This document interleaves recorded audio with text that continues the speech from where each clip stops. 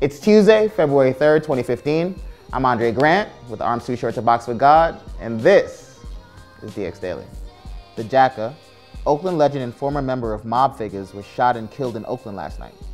In the wake of his death, several members of the hip-hop community reacted with lament.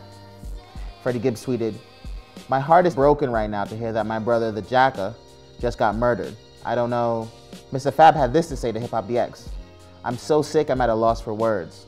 Last year, the Jacka released Highway Robbery with Freeway. Hip-hop lost one of its great ones today, and HipHopDX offers its most earnest condolences to his friends and family at this time. Let us know what you think about it in the comment section below.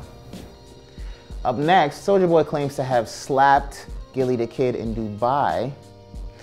And Gillie Da Kid claims that you would have to be a 14-year-old girl in order to believe that, because naive, right? Check out what he had to say.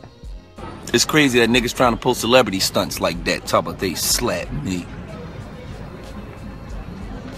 I'd have beat the dog shit out your ass out of court you tonight, boy. You and them 6 goofy ass niggas with them skinny jeans on. Only a 14-year-old kid would believe Soulja Girl slapped me. Hashtag he's king of bitch niggas.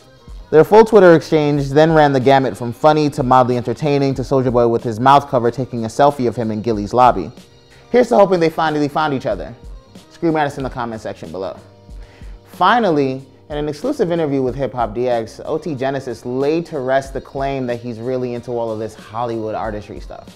Check out what he had to say.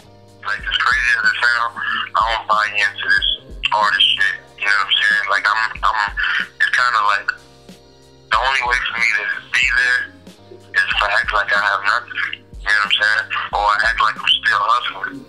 I gotta be in that mode. I can't buy into this shit. Because the second that I do, that's when everything is gonna change. That's when I might fuck up there.